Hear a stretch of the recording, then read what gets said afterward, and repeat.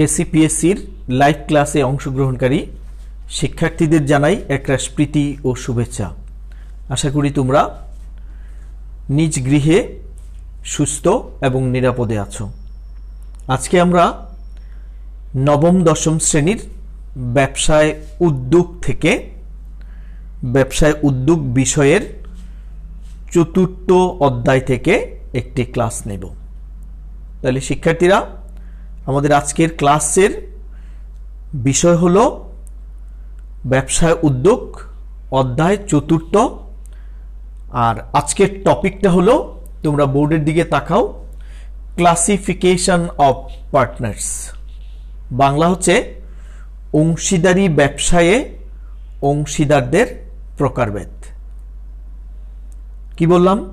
আজকের টপিক অংশীদারি ব্যবসায়ে অংশীদারদের প্রকারভেদ, types of partner, classification of partner, patterns of partner. তাহলে আমরা বোর্ডে দেখো এই ক্লাসিফিকেশনটা লিখেছি। আমরা এক নম্বরে লিখেছি অ্যাক্টিভ পার্টনার। এটাকে জেনারেল পার্টনারও বলা হয়। অ্যাক্টিভ পার্টনার মানে কর্মী অংশীদার অথবা সাধারণ অংশীদার। স্লিপিং পার্টনার, ঘুমন্ত অংশীদার অথবা স্লিপিং পার্টনার, নিষ্ক্রিয় অংশীদার। ওয়ার্কিং পার্টনার, কর্মী অংশীদার। নমিনাল পার্টনার, নামমাত্র অংশীদার। কোয়াসি পার্টনার, আচরণে অনুমিত পার্টনার। লিমিটেড পার্টনার, সীমিত অংশীদার। Partner by holding, partner by holding, আচরণে অনুমিত অংশীদার। পার্টনার বাই এস্টোপেল, প্রতিবদ্ধ অংশীদার। শিক্ষার্থীরা, আমরা আজকে এই পার্টনার সম্পর্কে একটু একটু করে ডিসকাস করব। চলো আমরা আলোচনায় ফিরে যাই। প্রথমেই হচ্ছে, মনোযোগ দাও খুবই, এই ক্লাসিফিকেশনটা যদি তোমরা বুঝতে পারো তাহলে অংশীদারি ব্যবসাটা তোমাদের কাছে যথেষ্ট ক্লিয়ার হবে। আমরা বললাম প্রথমে অ্যাক্টিভ বা জেনারেল পার্টনার, এর বাংলা হলো কর্মী অংশীদার অথবা সাধারণ অংশীদার। যে অংশীদার, উত্তর বলছি, সংজ্ঞা বলছি, যে অংশীদার ব্যবসায়ে মূলধন দেয় এবং পরিচালনায় অংশগ্রহণ করে তাদেরকে সাধারণ পার্টনার বা অ্যাক্টিভ পার্টনার বলে। কি বললাম? যে অংশীদার, যে ব্যক্তি ব্যবসায় মূলধনও দিবে এবং ব্যবসাটি পরিচালনাও করবে, তাকে বলবো আমরা অ্যাক্টিভ বা সাধারণ পার্টনার। Second, sleeping. স্লিপিং এর বাংলাও তোমরা জানো, ঘুমন্ত, যে ঘুমিয়ে থাকে। স্লিপিং পার্টনার এর মানে হচ্ছে যে অংশীদার ব্যবসায়ে মূলধন দেয় কিন্তু পরিচালনায় অংশগ্রহণ করে না। মূলধন দিয়ে চলে গেল, সে ব্যবসা কিভাবে পরিচালিত হবে সে জানে না, কিন্তু নির্দিষ্ট সময় শেষে সে চুক্তি অনুযায়ী মুনাফা ভোগ করবে। তাকে বলা হয় ঘুমন্ত অংশীদার বা নিষ্ক্রিয় অংশীদার। নিষ্ক্রিয় অংশীদার কি? আমি বললাম নিষ্ক্রিয় অংশীদার সেই অংশীদার যে ব্যবসায় মূলধন বিনিয়োগ করবে কিন্তু ব্যবসা পরিচালনা করবে না, সেটাকে বলা হয় স্লিপিং পার্টনার। ওয়ার্কিং পার্টনার, কর্মী অংশীদার। ঠিক স্লিপিং পার্টনারের উল্টাটি। স্লিপিং পার্টনারের উল্টা অংশই হচ্ছে ওয়ার্কিং পার্টনার। ওয়ার্কিং পার্টনার হচ্ছে যে পার্টনার বা অংশীদার ব্যবসায় মূলধন দিবে না কিন্তু গায়ে খাটবে, শারীরিক মানসিক শ্রম দিবে, অর্থাৎ ব্যবসা পরিচালনা করবে, তাকে বলা হয় ওয়ার্কিং। ওয়ার্ক মানেই তো কাজ করা, অর্থাৎ এই অংশীদার ব্যবসায় কাজ করবে, তার সামর্থ্য অনুযায়ী শারীরিক মানসিক শ্রম দিবে, কিন্তু সে ব্যবসায় মূলধন বিনিয়োগ করবে না, তাকে আমরা বলি working partner. Nominal partner, nominal মানে নামমাত্র অংশীদার। নামের মধ্যেই বোঝা যায় যে তার কর্ম কি। যে অংশীদার ব্যবসায়ে মূলধনও দিবে না, পরিচালনাও করবে না। আমরা সচরাচর বলে থাকি এই যে ব্যবসায়ে মূলধনও দিবে না, পরিচালনাও করবে না, কিন্তু মুনাফা পাবে, কিন্তু তার নামটা ব্যবসায়ে ব্যবহার করার অনুমতি দিবে, সেই পার্টনারকে বলা হয় নমিনাল পার্টনার। কি বললাম? নামমাত্র অংশীদার ব্যবসায় মূলধন বিনিয়োগ করবে না, ব্যবসা পরিচালনাও করবে না, কেবলমাত্র তার নামের সুনামটুকু ব্যবহার করব, তার নামটি ব্যবহার করব, সেই অংশীদারকে আমরা বলবো নমিনাল বা নামমাত্র অংশীদার। সচরাচর যে ব্যক্তিকে নিলে, সুনামধন্য ব্যক্তিকে নিলে ব্যবসায়ের উন্নতি হবে, ব্যবসাটি ভালো পরিচালিত হবে, এই জন্যই মূলত এই ধরনের পার্টনারকে নেওয়া হয়। সাপোজ তোমার এরিয়ার একজন সুনামধন্য ভালো জনপ্রতিনিধি আছে, খুবই ভালো মানুষ, তাকে যদি তোমার অংশীদারি ব্যবসায় অংশীদার হিসেবে অন্তর্ভুক্ত করো, সে তোমারে মূলধনও দিল না, ব্যবসায় আসলো না, কিন্তু তার নামটা যখন তোমার অংশীদারি ব্যবসায় প্রচার করবে যে এই ব্যক্তি আমার ব্যবসায় অংশীদার, তাহলে তার উপর বিশ্বাস করে তৃতীয় পক্ষ তোমার সাথে ব্যবসা করা শুরু করবে। তাহলে ওই ব্যক্তির সুনামটুকু তুমি অংশীদার হিসেবে ব্যবহার করলা, ফলে তোমার ব্যবসায়ের পরিবেশ পরিস্থিতি, ব্যবসায়ের অর্থনৈতিক অগ্রগতি সাধিত হলো। এই জন্যই এই পার্টনারগুলিকে অংশীদারি ব্যবসায় নেওয়া হয়। এরপরে হচ্ছে কোয়াসি পার্টনার। কোয়াসি মানে আপাত দৃষ্টি, আপাত দৃষ্টিতে দেখা যায় সে একজন অংশীদার, বাস্তবে সে অংশীদার না, এরকম বোঝায়। কোয়াসি পার্টনার মানে আপাত দৃষ্টিতে অংশীদার। সাধারণত কোনো অংশীদারের অকাল মৃত্যু ঘটল অথবা কোনো অংশীদার বয়োবৃদ্ধ হয়ে গেল, অবসর গ্রহণ করলো, সেই ক্ষেত্রেই মূলত এই ধরনের অংশীদারের উৎপত্তি ঘটে। একজন অংশীদার যদি মৃত্যুবরণ করে, তাহলে তার ফ্যামিলি আর্থিকভাবে ক্ষতিগ্রস্ত হয়, আর আর্থিকভাবে ক্ষতিগ্রস্ততা মেটানোর জন্যই মূলত ওই মৃত অংশীদারের উত্তরাধিকারীকে একটা অংশীদার বানিয়ে তাকে কি করা হয়, মুনাফার অংশটুকু দেওয়া হয়, যাতে তার পরিবারটি টিকে থাকে।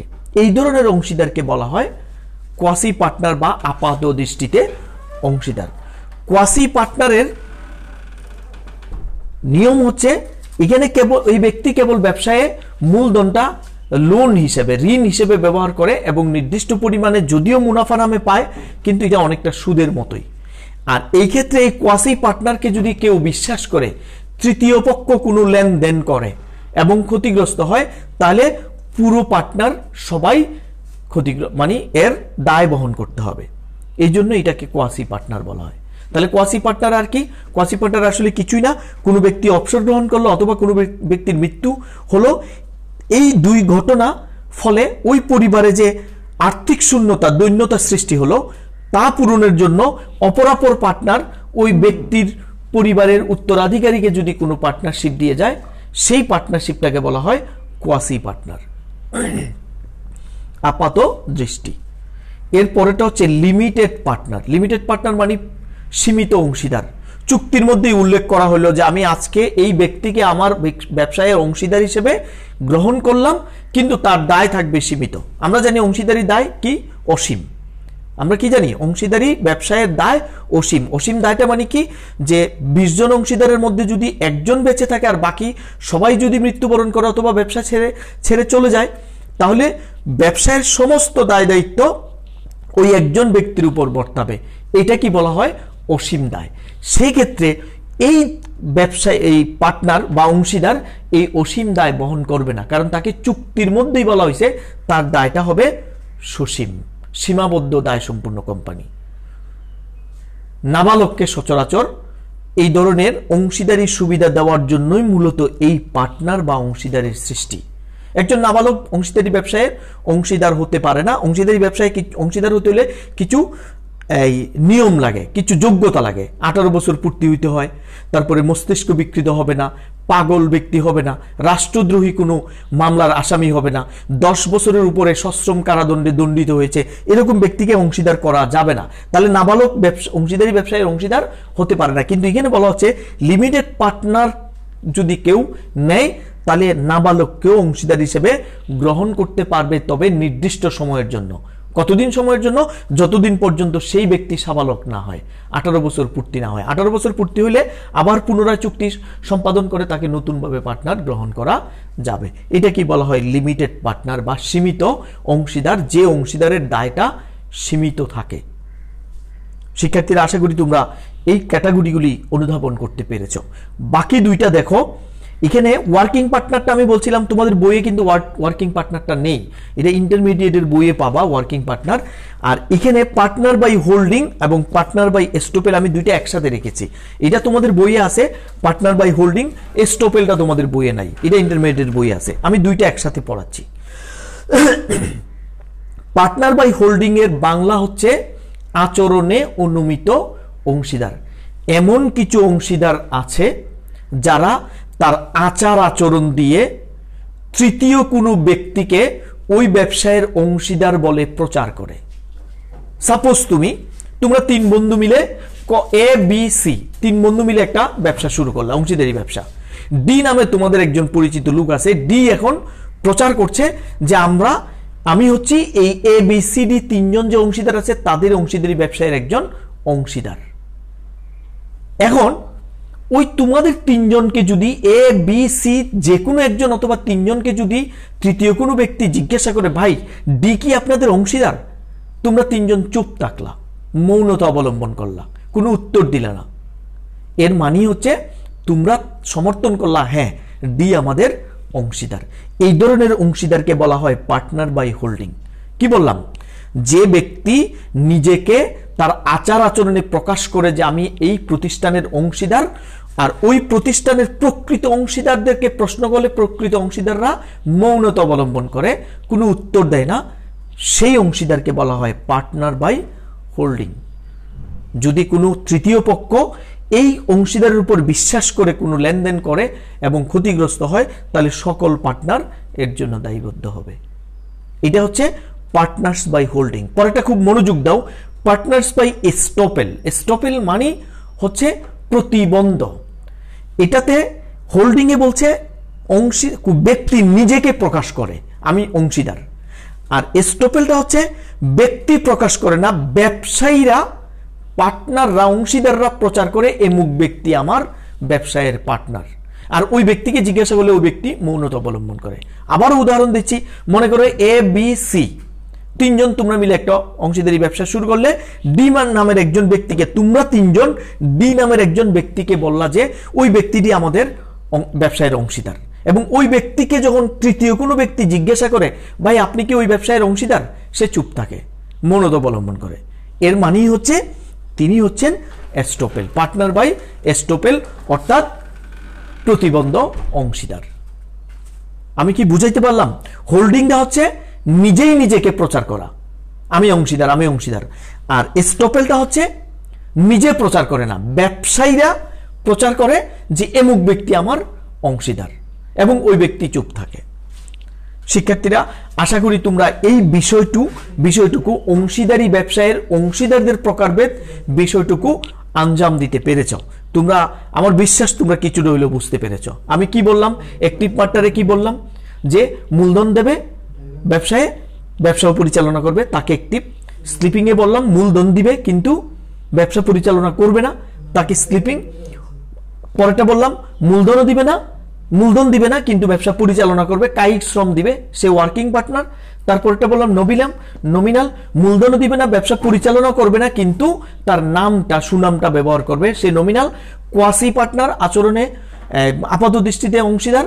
সচরাচর বলছিলাম এই অংশীদারের উৎপত্তি হয় অকাল মৃত্যু অথবা কোনো অংশীদার অবসর গ্রহণ করলে তার পরিবারের কোনো সদস্যকে অংশীদারিত্বের সুযোগ দেওয়াকে কোয়াসি পার্টনার বলা হয়। তার ওই ব্যবসায় তার মূলধনটা ব্যবসায় লোন হিসেবে ব্যবহার হয়। লিমিটেড পার্টনার, অংশীদারি চুক্তিতে যদি তাকে কোনো অংশীদারকে এই চুক্তির মধ্যেই উল্লেখ করা হয় যে তার দায় সীমিত থাকবে, তাকে যদি অংশীদার হিসেবে না হয় তাহলে লিমিটেড পার্টনার। সচরাচর নাবালককে অংশীদারিত্ব দেওয়ার জন্য এই অংশীদারির উৎপত্তি হয়। আর পরে বললাম পার্টনার বাই হোল্ডিং, নিজে নিজেকে প্রকাশ করলো যে আমি ওই ব্যবসায়ের অংশীদার তৃতীয় পক্ষের কাছে, এবং প্রকৃত অংশীদাররা মৌনতা অবলম্বন করলো। আর লাস্ট ওয়ান বলছি যে ব্যবসায়ীরা নিজেরা প্রচার করলো যে অমুক ব্যক্তি আমার অংশীদার, ওই ব্যক্তিকে তৃতীয় কোনো ব্যক্তি প্রশ্ন করলে সে মৌনতা অবলম্বন করে। এই ছিল বন্ধুরা ক্লাসিফিকেশন অফ পার্টনার, অংশীদারি ব্যবসায়ের প্রকারভেদ। তাহলে আমরা আজকে এইটুকু জানলাম। বাড়ির কাজ বরাবর এই যা লিখলাম আজকে, যা পড়াইলাম সেটাই, এবং বরাবরের মতো বলি যে দেখো আমাদের এই সারা বিশ্ব এখন এক কঠিন সময় পার করছি। বিশ্বে তো বটেই, বাংলাদেশেও কিন্তু করোনা রোগী দিন দিন বাড়তেছে, মৃত্যুর হার বাড়তেছে। তোমরা নিরাপদে থাকো, সামাজিক দূরত্ব মেনটেন করো, এবং তুমি একা সামাজিক দূরত্ব মেনটেন করলে হবে না। তোমার পরিবারের সকল সদস্য, তোমার বন্ধু বান্ধব, তোমার সারাউন্ডিং পরিবেশ, সমাজের অন্যান্য মানুষকেও সামাজিক দূরত্ব মেনটেন করতে উদ্বুদ্ধ করো। তোমরা ভালো থাকো। আল্লাহ হাফেজ।